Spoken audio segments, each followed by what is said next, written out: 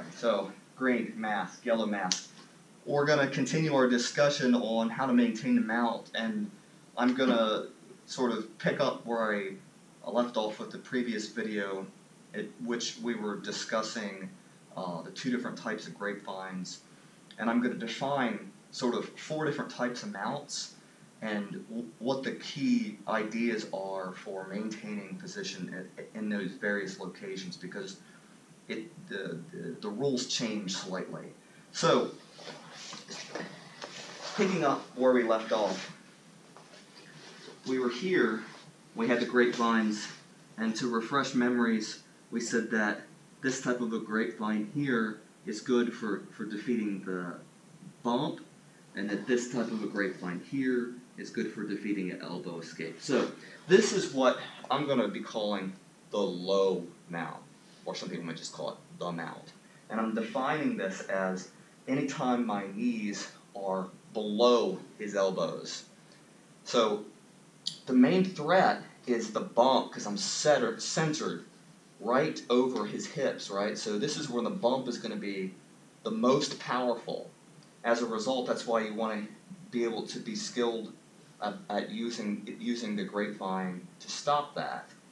The big mistake that you can make from this position would be to connect to his upper body, because that's going to help him with the upa. He wants me to be centerline and connect to help roll me.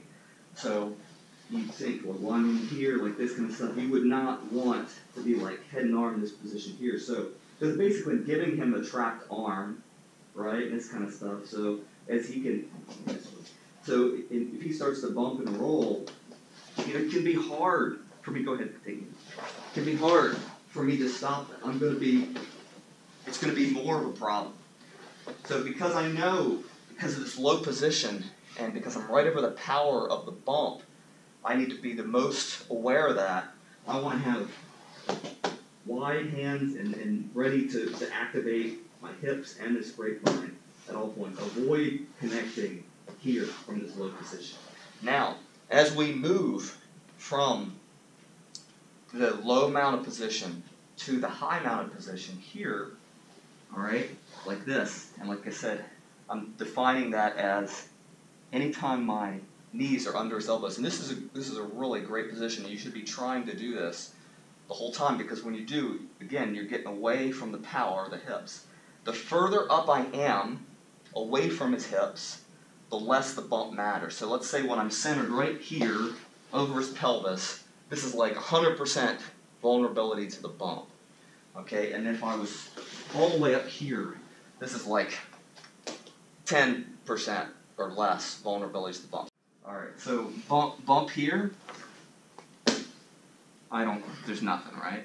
So I have almost no vulnerability, but that's going to be very, very different from this position, right? So go to bump now. Yeah, so I got to put my hands on the ground. So the point is, it's now safe to connect to the guy once I'm up here. So in fact, I'm going to do a full video on the way to connect and the way to be effective from this position, but as just a brief intro, this right here not only would be safe, it would be ideal to go ahead and make a connection, start to dominate the elbow, get off the center line, all this stuff.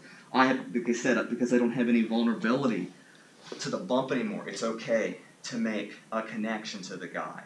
Also, I take my feet, and I'm very loose and very relaxed, and I'm just sort of on the outsides here. And if he's pushing on my knees, the same thing we talked about last time, it's okay. I don't get rigid. I don't spaz out. If he wants to push on that, that's fine. Go ahead and push.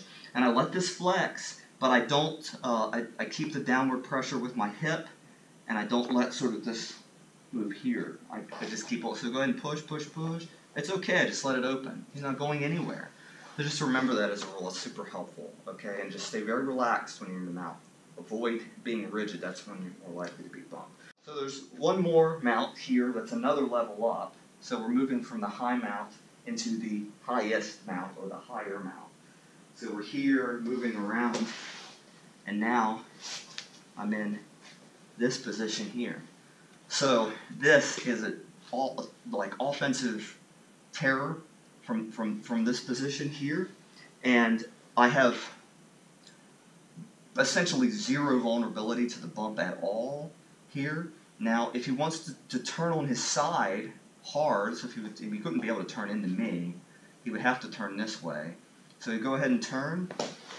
Well, then we're in our last position here, which is the technical mount. Well, let's talk a little bit about maintaining the technical mount. So for him to escape the technical mount, he's going to want to try to get his elbows and push my foot into the guard position here, or get under it, both of them, and then pull my leg up. All right. So I want to make sure that I'm keeping my heel rigidly connected here to his belly. All right. But again, it's okay if he starts to push on my knee. So he starts to push my knee, I just let it flex. I don't resist. So what happens if I resist? I'm going to resist now. The whole thing moves, right? You don't play rock, play water, right? So he starts to push here.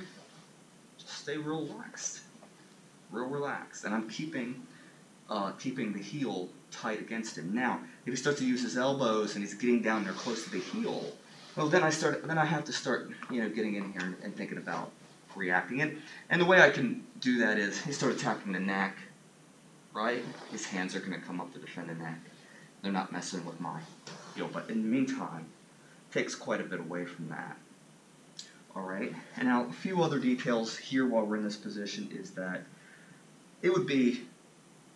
so it's okay to escape this position by going one hand under and then the other hand under, but he has to always take the top hand and go top hand under first. So if he goes and digs under with his top hand, makes a little bit of space, and then for the second hand, then he can pry out. So the more emergent of the two, if he's trying to go single hand under first, this one's the one that I have to worry about. If he wants to reach under with this bottom hand here, he's made a terrible, terrible mistake, because he's left the king unguarded here, okay?